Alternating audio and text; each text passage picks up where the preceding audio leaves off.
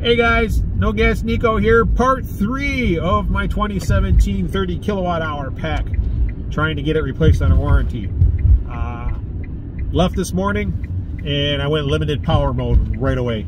It was cold, 23 degrees here in Michigan. Battery pack was cold.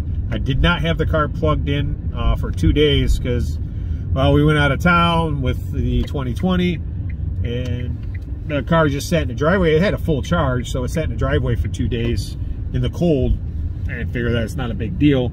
It was an extended period of time, but anyway, the car was cold. It was cold soaked. So the battery was about 23 degrees. Take off, limited power right away. Got turtle mode right away, probably within 5 minutes of driving the car. Uh-oh. I'm not gonna make it to where I gotta go. I thought I was gonna throw a code. So what do? I limp along. I do 5 miles an hour under the speed limit. I got a pickup truck behind me that's just slamming on my rear end. He's about ready to honk at me. I'm going so slow. I had no choice. It was either go that slow or stop. So I went that slow. As I was driving, and I think as the battery temperature started increasing, I started getting those power circles back. It went from only having 3 or 4 of the circles available. It started moving up to where now I'm driving it around. That last one seems to be turning on and off.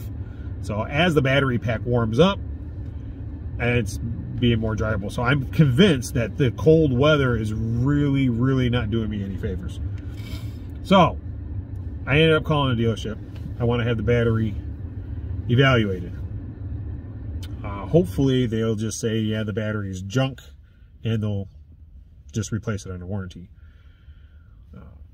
When I was watching LeafSpy, I could see from a 600 to 900 millivolt difference when it was running its worst. That's a lot. Normally when I watch my 2020, it's 30, 40, maybe 42 millivolt difference. This was getting almost an entire volt difference. So this is, I think this pack is really, really beyond repair. So anyway, going to the dealership this Friday, December 23rd. I will update you on what they say.